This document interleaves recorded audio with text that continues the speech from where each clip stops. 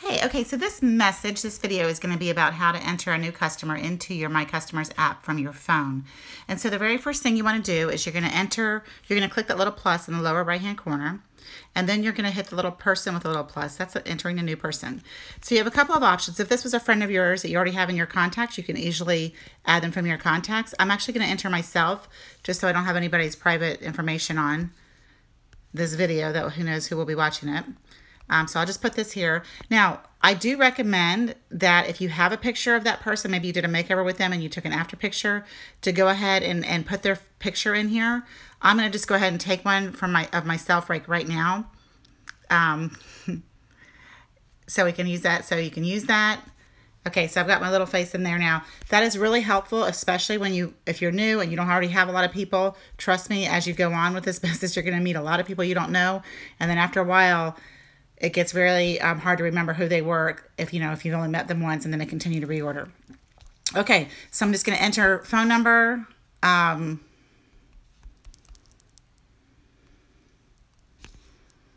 then email.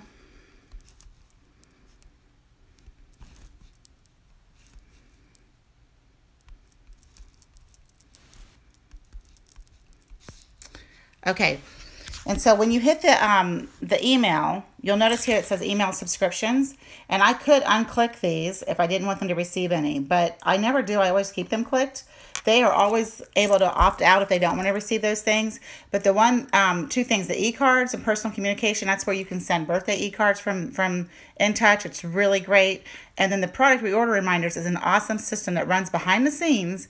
So when you put their order in here, say they bought a cleanser, then the company knows after so many months that cleanser should be running out, and they will send them an email from you just saying, hey, you might be getting low on your cleanser. If you need to order more, you can click here, and it takes them right to your website. So it's a super great system that runs behind the scenes, and that's why it's another reason why it's so good to put your orders in on your app or on InTouch, so that the company knows that they can send those out for you.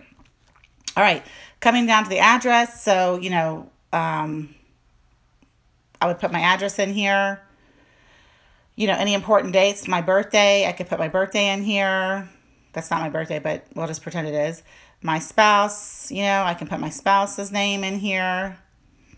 Maybe I should make it capitalized like a real name. There you go. Maybe I want to tag myself. So I am a great customer. So I would hit best customer or a customer if that's something you're using. I definitely am on the biocellulose. I love the charcoal mask. I really love everything.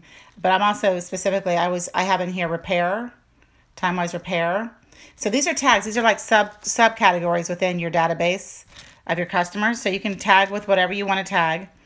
And then you can add more tags, and you can add a special note down here. So if there's something that you want to remember about that person, or maybe your last form of contact, or maybe their foundation shade, because there really is no place to put their actual foundation shade. So that's a really great place to put it right there. And in their type of foundation that they like. Okay. Anyway, and so then I'm going to hit. All right, and now it's in there. So if I ever want to find that person, I can go through the alphabet. I can come on down here to P's.